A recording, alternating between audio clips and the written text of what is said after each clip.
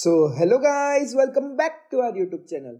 Guys, today in this video, we will be discussing upon a topic which is very beneficial for the pumps. And the topic which we are going to discuss in this video is NPSH, which is net positive suction head. Okay?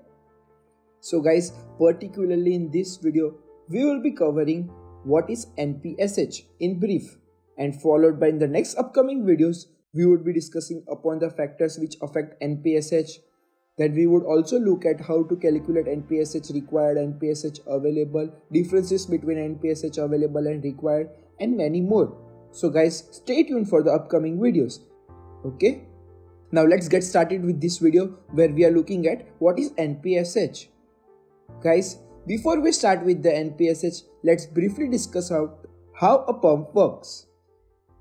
So guys, a pump works by using power to suck fluid in from one place, that is the suction side, then move it through the internal mechanism and finally push out of the other place, that is at the discharge side. And this process creates a continuous flow of the fluid. So guys, this is how a fluid is being transferred from the suction side to the discharge side by utilizing the mechanism inside the pump. Okay, and now to have smooth transfer of fluid and also to prevent the pump from mechanical wear, we used to calculate or take care of NPSH. Okay guys, now to understand NPSH in an easy way, let's discuss it first of all with the help of an example of straw. So guys, imagine that your pump is like a straw sucking up a drink. When you suck a straw, you create suction, right? Now with a pump, there's also a suction thing happening.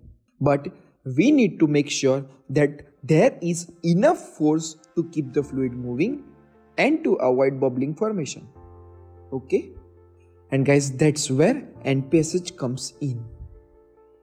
Guys, talking about NPSH available, this is like the force or pressure which is available at the suction side of the pump.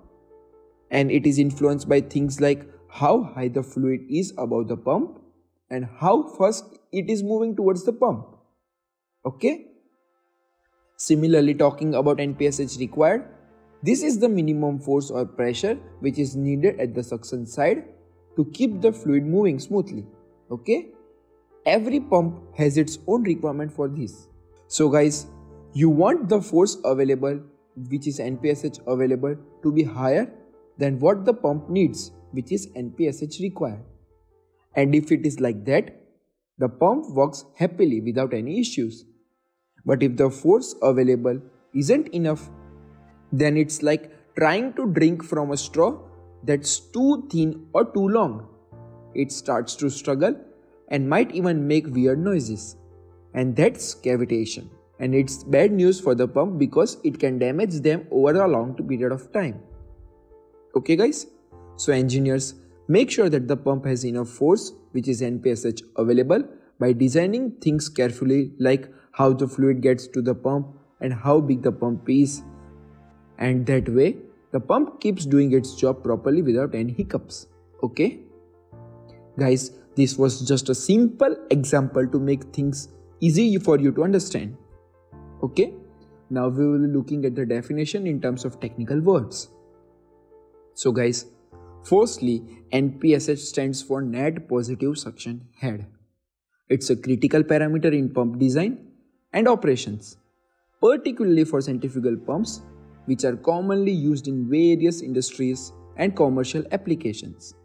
Guys, NPSH is essentially a measure of the amount of pressure available at the suction side of the pump to prevent the formation of vapor or cavitation within the pump. Now guys, you might be thinking that what is this cavitation? Guys, cavitation is a phenomena that occurs in fluid dynamics when the pressure of a liquid drops to the point where it vaporizes and forms small vapor bubbles or cavities within the fluid within the liquid. These vapor bubbles can subsequently collapse and explode or implode when the pressure increases again. Okay? Which generates intense localized forces and often produce distinguished sound waves. This can lead to various problems such as reduced pump efficiency, mechanical damage to pump component, and even undesirable noises. So guys, in simple words, if we don't take care of NPSH, if you don't focus on NPSH, then it will lead to cavitation.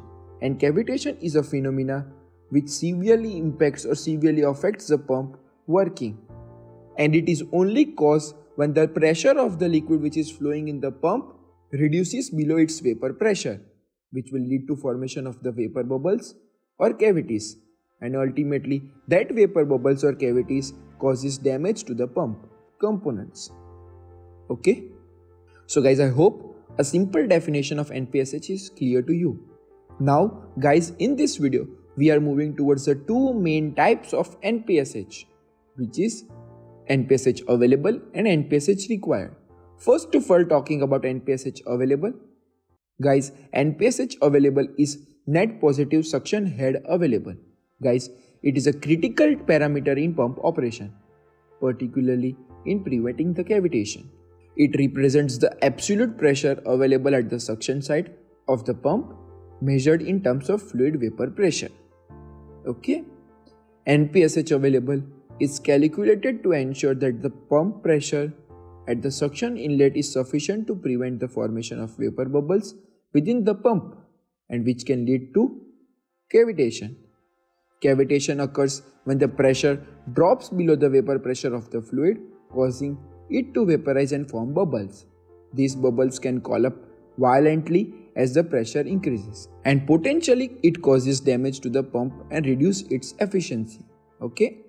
Guys, the formula to calculate NPSH Available is NPSH Available is equals to static head plus velocity head plus pressure head minus vapor pressure. Okay guys? So in simple words, NPSH Available is a critical parameter for pump operation to prevent it from getting cavitated. And to calculate NPSH Available, we should use the formula which is static head plus velocity head plus pressure head minus vapor pressure. And on calculating it, we can get NPSH Available. Okay guys, now up next we are going to discuss the second type of NPSH, which is NPSH Required. Guys, NPSH Required stands for Net Positive Suction Head Required. It is also a critical parameter in pump design and operations, particularly in prevention of cavitation. Both the terms NPSH Available and NPSH Required play a vital role in terms of preventing the pump from getting cavitated. Okay guys, talking about NPSH Required, it represents the minimum pressure which is required at the suction pot of the pump to avoid cavitation. Guys, NPSH Required is determined by the pump manufacturer, and it is typically provided in pump performance curves or specifications. Guys, NPSH Required depends on various factors, including the pump design, impeller, geometry, operating speed, and fluid properties. So guys, in simple words, NPSH Required is a parameter which is critical for pump operation to prevent pump from getting cavitated, and this NPSH Required represents the minimum pressure which is required at the suction pot to avoid the pump from getting cavitated.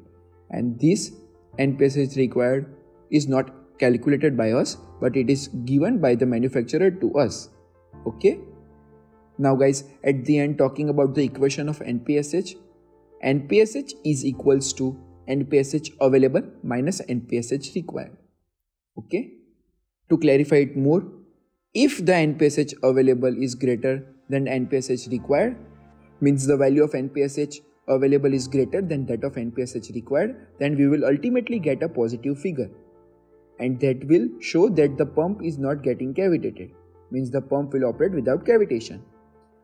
However, if the NPSH Available is insufficient, then cavitation can occur.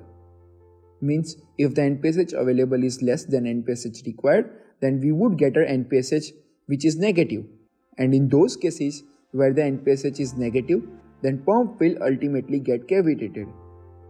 Okay, leading to performance degradation and potential damage to the pump. So guys, engineer and operator must ensure that NPSH Available exceeds the NPSH Required for the pump to operate reliably and efficiently.